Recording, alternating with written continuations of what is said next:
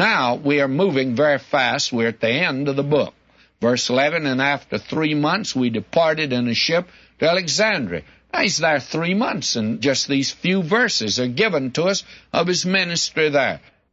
And therefore, I think we can reasonably be sure that Paul preached the gospel, and the fruit of it, the evidence of it, was the healing here, because that was the gift of an apostle.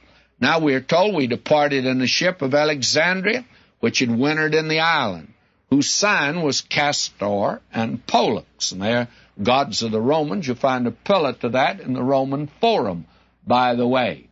Now, we move right on down, and from thence, will you notice, we fetched a compass and came to Rhegium, and after 1 day the south wind blew, and we came the next day to Puteoli, and the storm is over. The winds had blown. The Euroclean from the north had blown. Now it's the south wind again.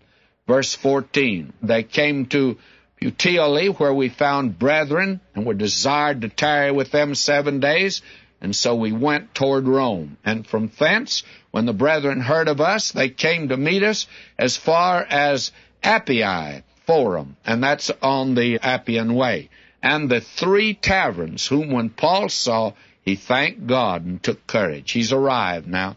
When we came to Rome, the centurion delivered the prisoners to the captain of the guard. But Paul was suffered to dwell by himself with a soldier that kept him. And apparently they took turns on guard duty of Paul. Came to pass that after 3 days Paul called the chief of the Jews together.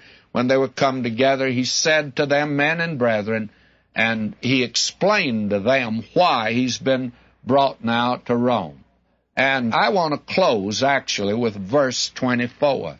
And some believed the things which were spoken, and some believed not. The church, it's beginning now to move to the ends of the earth. Back yonder in the Garden of Eden, man doubted, and that led to disobedience. And the way back is by faith, the obedience of faith, as Paul says in Romans. And we find that there were some that believed it in that day, and some did not believe it. Now the book of Acts ends with Paul preaching the kingdom of God, teaching those things which concern the Lord Jesus Christ with all confidence, no man forbidding him. And why does it break off like that? Because the book of Acts is now being completed up in heaven, friends. The history of the church is not complete. And maybe you and I will get in there someplace. I hope we do, that we've done something for the Lord in our day and generation. We stop here today, and we must stop in this very brief and blunt manner.